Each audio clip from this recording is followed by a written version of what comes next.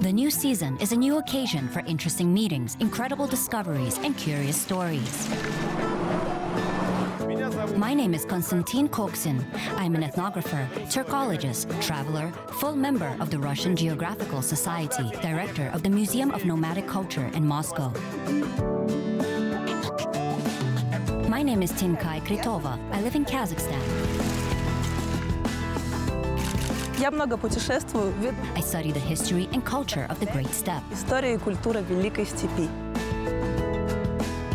The culture of nomads of the Great Steppe is my favorite topic, which I have been researching for many years, and I have something to tell about it.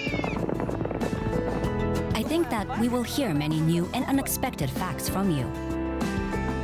Welcome to Kazakhstan. Казахстан.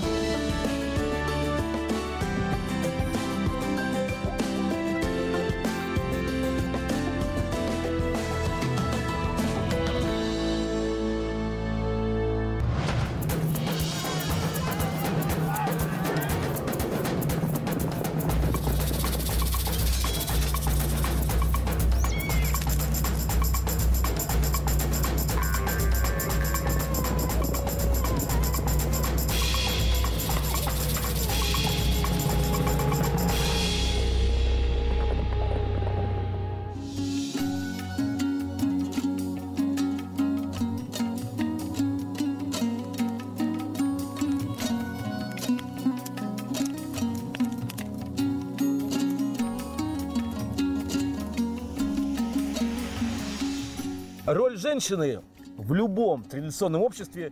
The role of the woman in any traditional society is difficult to assess. She is a caring wife and mother and the mistress of the house who is in charge of everything. Now imagine the same thing, but in a constant motion, not only for modern citizens, but for the residents of a traditional Russian village too. The life of a nomadic woman would seem a hell. Какое положение занимали женщины в кочевом обществе? What position did women occupy in the nomadic society? How is a woman's life actually organized during a nomadic journey? Imagine that you are focused to move in a new apartment every 2 weeks. Just imagine, you have a good fantasy and describe your life. Фантазия, представь. Вот опиши свою жизнь. Я думаю, что в первую I think that first of all, I would have to get rid of everything unnecessary. Right. Believe me, you would soon have 2 cases left, like did the wives of the Red Commanders in the 30s. As soon as an order was issued, they picked the cases up and left. Only the most necessary things. For a Russian woman, moving is worse than a fire, as they say. But for a nomad, this is normal. It is happiness to live in motion, to constantly move. How do women cope with the role of a housewife when things are kept all the time either in chests or in carts or in a sleigh, when you have to cook on an open fire and, frankly, there are no facilities?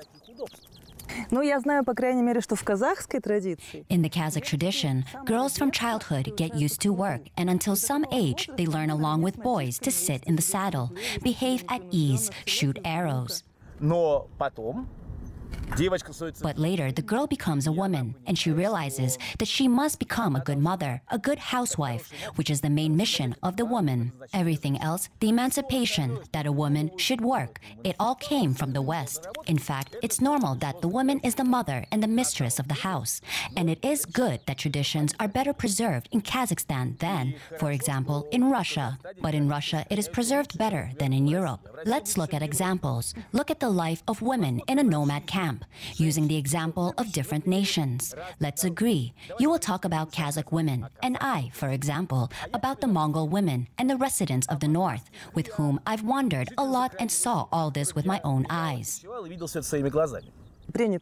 It is generally accepted that a girl, well, is not a desired child because she will grow up and leave the family. But the boy, on the contrary, will grow up and bring a woman and offspring to his family. But as far as I know, the girls of Kazakh society even could sit in a place of honor next to their father. That is, they were greatly respected.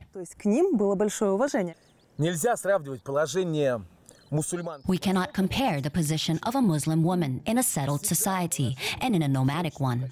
The situation of nomadic women used to be higher than that of other women because she cannot be locked anywhere, sit at home, do not go out. How? If the house belongs to her and she assembles and resembles it. Of course, Kazakh women, Kyrgyz women, and Mongolians were much freer, more open than their settled neighbors. This is normal. Это нормально, и этому не стоит удивляться. Ислам – это первая мировая религия, которая заговорила о правах женщины. Islam is the first world religion to speak of women's rights. It is important to know about it because now everyone represents Islam like Sharia. Put on a burqa, put on scarves. You must. The Prophet Muhammad, the guardian of Allah, salutes and says this. If Allah wanted to humiliate a woman, He would have created her from the foot of a man. If He wanted to raise her up, He would have created her from His head. He created her from the rib so that a woman was always with a man, always at hand, under the protection of the man, and from the rib which is close to the heart, so that a woman would always be loved. Not a single prophet did say such a thing about women. They, the prophet had only daughters. Boys, if born, died in infancy. He said that if a father stroked his son's head and said a good word, he did a good deed. If he stroked his daughter's head and said a good word to her, he did an act pleasing to Allah. This is Islam. This is classical Islam. This is a great attitude. But later distortions accumulated, and as a result, this clean, beautiful attitude towards a woman turned into a nightmare when women were not allowed into mosque. They were told to pray separately when they put on horsehair cocoons on women. This is extreme, but the nomadic women were lucky. They were always free. Такого не было. Но кочевницам повезло, они всегда были свободными.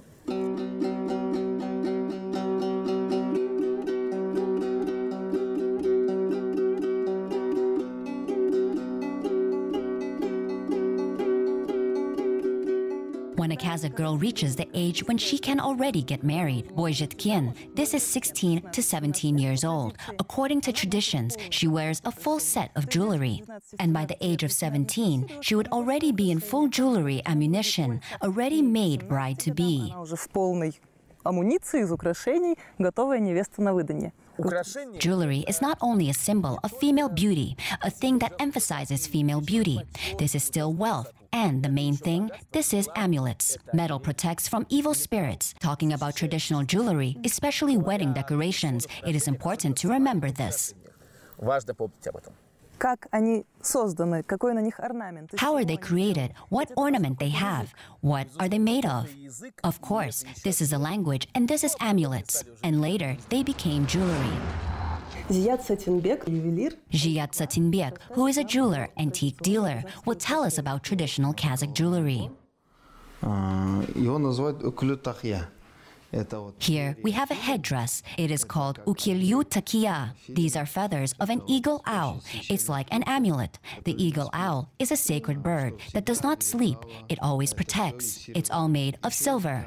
There are also stones. Carnelian stone is a sacred pure stone. It is used in different jewelry for hair and improves posture. Волос, для ходьбы, для осанки. Does it weigh a lot? May I hold it? Да, можно. Yes, you can. It is so light, very convenient. Очень удобно. Is it worn only by unmarried girls? Yes, only unmarried girls. How else can we understand that the girl is boyzhetkin, unmarriageable age, not yet married? Обычно можно понять это с помощью кольца. You can usually figure this out with a ring. This ring is called the bird's beak. This means that she is still like a bird. She is not married yet. She is still flying. Seeing this ring, you can make a proposal. Увидев это кольцо, можно вот свататься. Moon-shaped earrings? Yes. I often see them worn by adult women, never by girls. Why? They are more serious, and girls often have stones. A lot of them. They are brighter. Камни очень много. Они более яркие. And this is serious, solid decoration of an adult lady. Головной убор невесты – саукеле. Это от слова саукелю. This is the bride's headdress, saukile. It comes from the word saukelu. If translated, it means arriving without incident. When a girl is going to get married, her father specifically makes such a headdress for her. and this is reflected from afar in the sun. The tradition of Suyun Shi, a little kid runs around our yard. Suyun Shi, Suyun Shi. It means good news. Kelin is coming to us. Это вот хорошая новость. К нам идет вот келин. I will be pleased to walk around here and watch more. Thank you for telling me all this. Thank you. Женщины всегда были хранителями. Women have always been tradition keepers. Therefore, let's say a mother sings a lullaby in her native language. For example, if I marry, say, a Mongolian woman, she will sing Mongolian songs to my child. I'll marry an Argentinian. She will sing Argentinian songs. Therefore, it was always very important where the wife came from. It was checked. Было очень важно, откуда берут жен.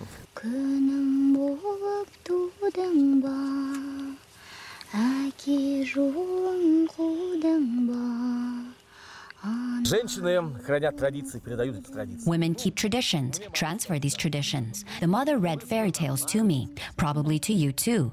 I grew up on my mother's tales. And finally, a woman gives birth to children. It is her main purpose. There are many traditions of how they look at girls, and adult women determine how she will give birth. This is especially evident with the peoples of the north, in Chukotka, where there is no restriction in this regard. And women's dances, girls' dances, are so erotic that you can't look at them calmly. Настолько эротичные, что спокойно смотреть на них нельзя.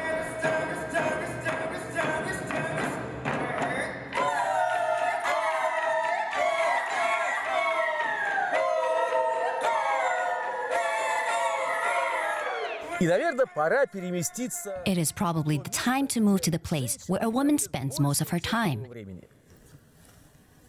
To the hearth? Why do the Kazakhs make the hearth triangular? Почему очаг у казахов треугольной формы? It seems to me that this is related to the symbol of the mother goddess, Umai, a triangle. Мне интересно, что подобные очаги It is curious that I have seen such hearths among shamans in the far north and Central Asia. Before starting the ceremony, the shaman always puts 3 stones. The shamans explain it in different ways, that these are 3 worlds, middle, upper, and lower, that these are 3 times, past, present, and future. Here, I recall the banner of Timur, Tamerlan. As they told me in Kyrgyzstan, because the Kyrgyz people also have a triangular hearth, these are 3 generations who sit at the fire, us, elder people, and our children. This is an ancient symbol. Only subsequently, it was replaced by a circle, the endless circle of life, the rotation of the sun, the rotation of time, the wheel of time that rolls and does not spare anybody. которая катится и не щадит никого. Как ты думаешь, Тинкай? What do you think, Tinkai? What art or craft is most valued in the far north? На Крайнем Севере. I think in the far north, first of all, men have to do even more difficult work than in our area, and women probably assemble homes. Собирают жилище. Assembling homes is generally the norm for nomadic women. Almost all nomads assemble homes. Maybe they make some kind of warm clothes and shoes? До сих пор на Крайнем Севере зимняя одежда шьется из оленьих шкур оленьими жилами. Until now, in the north, warm clothes are sewn from small skins with reindeer veins. And imagine, my wife sewed a fur jacket for me. There is a frost of 40 below zero. I threw a lasso 20 meters from the house, and my sleeve came off. And who is she after that? A widow, because I won't get home alive.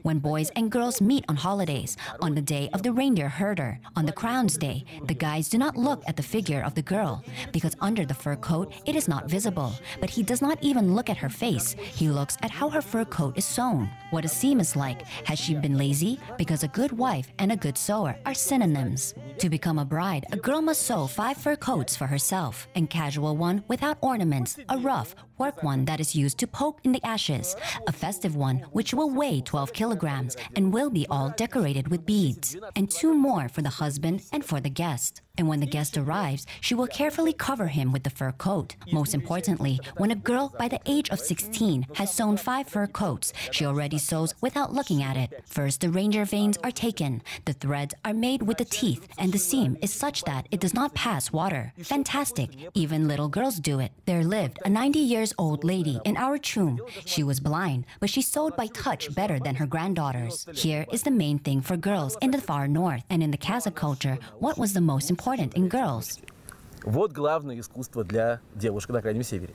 А в казахской культуре что ценилось в девчонках? В казахском традиционном обществе In the Kazakh traditional society, too, from an early age, they learned to sew. They learned to sew dolls from reeds, from chia, and wrap them with ribbons, cords, and sew dresses for these dolls. They were led by a grandmother who showed them how to sew, how to apply ornaments, so our girls learned to sew. То же самое ненки-хантыки. Из обрезков сукна, то, что осталось у мамы, у The same thing with the nenets and the hanti. Dolls are made from the leftover cloth used by mother and grandmother, as well as from deerskin. They play with them, and then they make a handbag for needlework. And then they begin to sew shoes, hats, fur coats, and they sew constantly. The fact is that the reindeer wool sheds heavily. The clothes wear out quickly. In fact, every year you need to sew new clothes for the whole family. It is very important that in all traditional societies, a woman sews for a family, and as you correctly said, to assemble homes is a woman's work. The Mongolian yurt is traditionally assembled by women. They themselves load it on a cart, on a camel, and assemble it themselves. The Mongolian woman decides herself where to put the yurt. The great Genghis Khan, who conquered the fifth part of the land of the planet Earth, used to say, "I am my wife's guest in the yurt." In 1 hour, 2 Mongolian girls assemble a yurt. When I first assembled the yurt in Moscow in my museum, I was busy for 2 days. And on the second day, I had to call a crane because I had no idea how to fix this heavy shanirak on the top. Then I saw 2 girls lift it and turn it upside down. Now my employees easily assemble the yurt within an hour. The Turkic, Kazakh, and Kyrgyz yurts are more complicated and elegant. It takes 1.5, sometimes 2 hours. Сложнее и изящнее, поэтому уходит 1,5, иногда 2 часа. In fact, I was told that in the Kazakh family, the female family members assembles a yurt in an hour. Well, another question. Is it a large or small yurt? A huge 7-meter yurt cannot be assembled in an hour. Carpets, tekhemets. This is what lies on the floor, hangs on the walls with ornaments. A woman makes it all. By the way, today Kazakh women are often engaged in this craft. They roll felt, embroider patterns. Their carpets are even sent far abroad because they are in demand. Да, и вот у нас под ногами алакиз, который валяется цветочный. Yes, and here under our feet there is Kyrgyz, which is made of colored wool. It is a very interesting technique. There are such stitch korpishe. This is completely modern thing, and this suggests that the tradition is alive. They are still doing it now. Even if they use sewing machines, do not do all with their hands. But what amazes me in the art of Kazakh craftswomen is the tukskiyis that hang over the beds in a yurt. There is such a delicate ornament. A true virtuoso embroiders it. I have in my museum a large collection of kyrgyz brought from Mongolia, China, to where the Kazakhs wandered in the 53s, 48s, and the name of the craftswoman, the year, and some kind of distortion of an absolutely perfect symmetrical ornament are shown there. When I asked elder women why this curve had been made, they answered, "Not to anger Allah." This is how the Russians say. Humility is a foundation of virtue. No, I could have made an absolutely perfect carpet, but I'm making a mistake. That is, they value their art, and I don't even know which is more difficult, this embroidery on deerskin or kyrgyz of Kazakhs, curls of Kyrgyz people, virtuoso work. Moreover, they are not only objects of art, this is a whole story. I myself saw in Kyrgyzstan, when the whole big family sits down in the evening, neighbors are invited, the old woman tells a story, and together they sew, first for one family, then for another. And little girls help bring the scraps and soak up the story that the old women tell. This is how knowledge is transmitted. I suggest to you going to the Otran Museum of History and Local Lore. There is an exposition that is directly related to our topic. We will be accompanied by a wonderful guide, Nurseit Amze. Экскурсовод Nurseit Amze.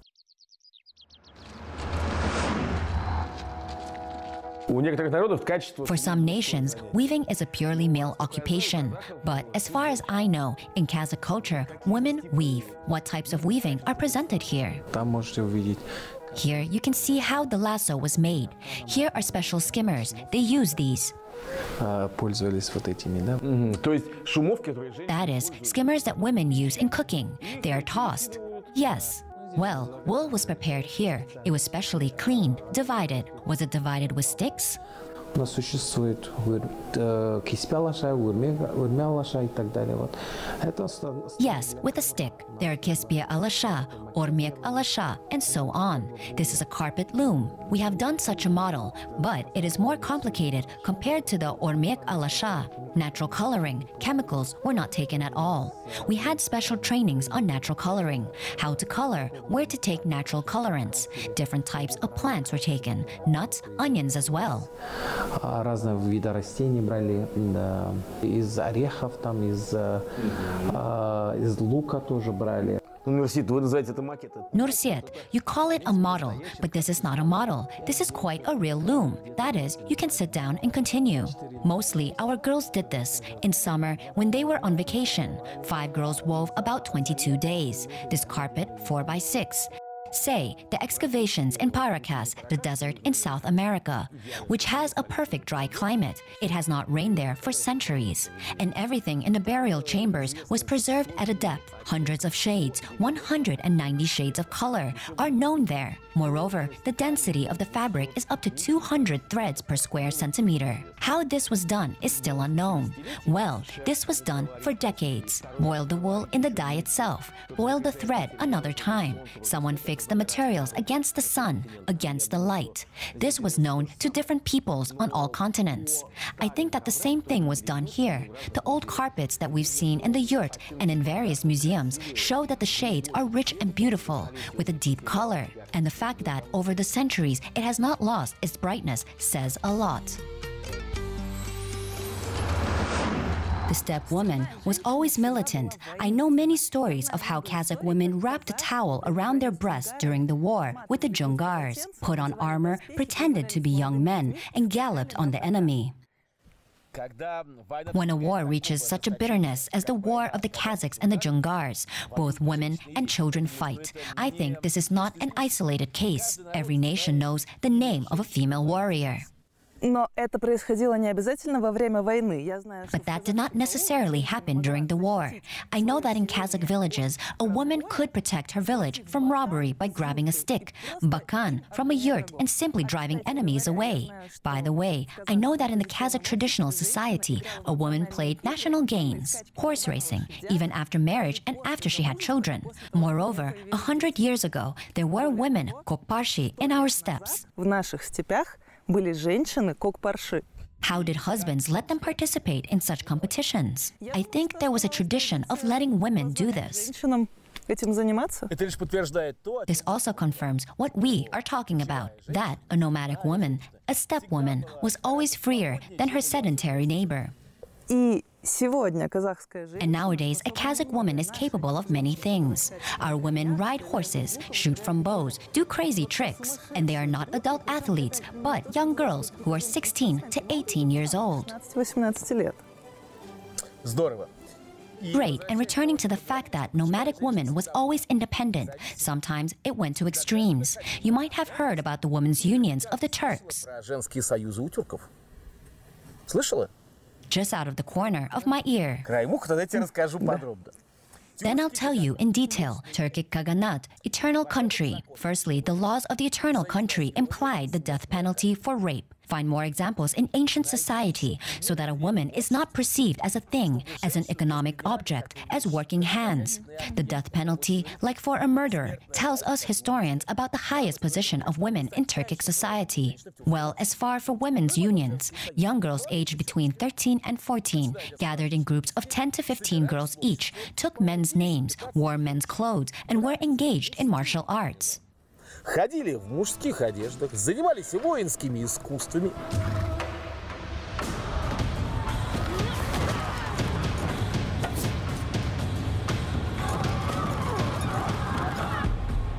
Надо сказать, что кочевой мир... It's worth saying that the nomadic world can be proud of great women. Can you name the great women of the Turkic world? великих женщин тюркского мира. In history, there are many examples of truly militant women who are imprinted in the memory of, probably, the whole continent. For example, Tamiris. Мое имя Тамирис. Моих близких убили. О, Тамирис, знаешь, You know, I have an ambiguous attitude towards her because she killed Cyrus the Great. When I worked in Iran, I visited the grave of Cyrus. He was not accidentally nicknamed the Great. Yes, he conquered vast territories, but even the enemies treated him with respect. но даже враги относились к нему с уважением. Тамирис была царицей массагетов. Кир Великий Tamiris was the queen of the Massagets. Cyrus the Great, although he was warned not to cross the Rex, this is Amudarya, he invaded the area of the Massagets. And what did he do? He left on the advice of Croesus a small army of weak, sick people and set the tables where there were all kinds of dishes and wines. Of course, the Massagets attacked quickly, killed the disabled, and began to feast, noting such an easy victory. Then a real Persian army attacked them. Many Massagets were killed, many were captured. The commander Sparkabis, the son of Tamiris, was captured too. She sent ambassadors to Cyrus the Great. And the ambassadors said, "Give me my son and leave our land. Otherwise, I will give you blood to drink, even though you are Cyrus insatiable." Cyrus did not heed the warning and went on. They say that there was a battle on the shores of the Sirdarya, where Tamiris, having gathered a huge army of Massagets, defeated the Persian army. была битва, где Тамирис, собрав огромное войско массагетов, наголову разбила персидскую армию.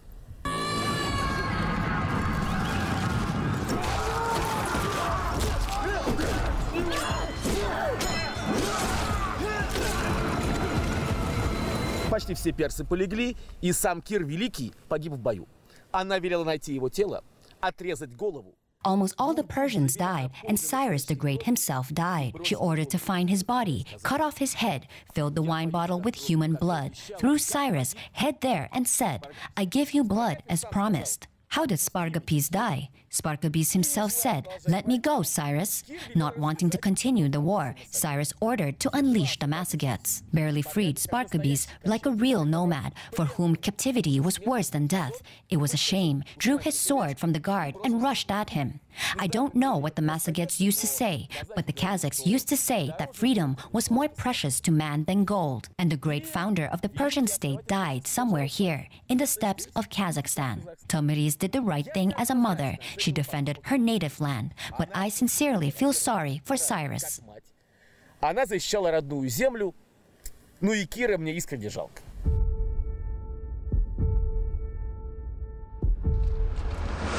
Тамирис у нас очень популярна, и многих девочек... Tamiris is very popular with us. Many girls are named after her, Tomiris. But I have one more favorite period in history. This is the period of the Turkic Khaganates. There was one extraordinary woman there, Po Beg, or Po Fu. Судьбу, у нее же совершенно Это ее неординарная тюркское судьба. имя, Пофу — это китайская транскрипция. Неоднозначная фигура. An amazing fate, Po Beg is her Turkic name, and Po Fu is a Chinese transcription. An ambiguous figure, she reminds me of Zarina of the Sacs, who, firstly, was the queen of the whole city, the wife of the military leader, with a cool name, Murmur. Конечно же, персов. Зарина была впереди, и персы погнали за ней, ранили стрелой. И вот персидцы... A squad of beautiful girls went hunting and meet, of course, the Persians. Zarina was in front. She was wounded with an arrow, and the Persian warrior reached her to kill. The helmet fell from Zarina. Golden hair was scattered on the shoulders, and he saw that it was a girl. A noble Persian, he was a prince, could not raise his hand against a woman. Moreover, they liked each other and decided to date secretly. She went hunting, and he said, "Guys, I'm going hunting."